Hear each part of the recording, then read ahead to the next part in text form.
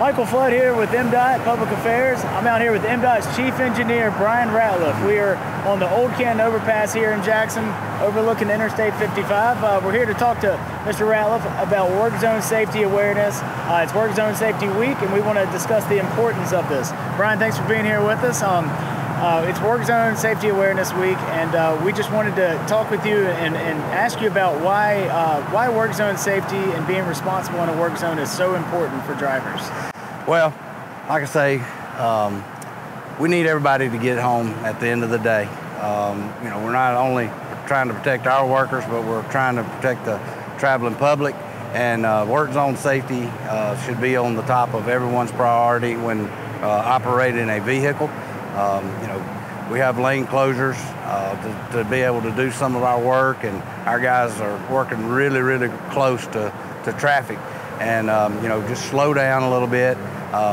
Put your cell phone down, and make it safe for our workers where they can go home and enjoy their family and their friends and whatever they like to do in their off time. Absolutely. We want all of our roadside workers to get home safely to their families every day, as do we want every motorist out there traveling to get home safely. So to wrap this up, is there any message that you have out there for the public? We're entering maintenance season. There's going to be a lot of work zones set up, through spring and summer. So do you have any message for the Mississippi traveling public this week? Absolutely. Don't think that because you just rode down a stretch of highway that it's going to be the same when you rode through there earlier in the day.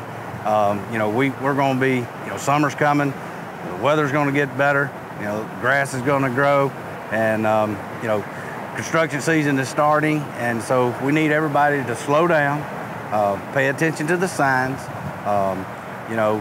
give our workers as much room as you can, and of course put that cell phone down, because distracted driving is a major play in work zone safety. But we really need people to check our MDOT traffic website to plan their route. We update those as the conditions change, and being aware of what's coming ahead makes things safer for us and the traveling public. So that's about all I got. Amen, Brian. Thank you for joining us today. Thank you for talking with us about this important cause.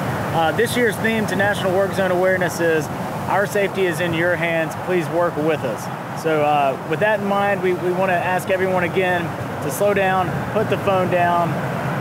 To 85% of the fatalities that occur in work zones are mostly to the drivers and their passengers themselves. So this is also for your protection as well. So this is not something to get complacent with, and we just want everyone thinking about this heading into the maintenance season.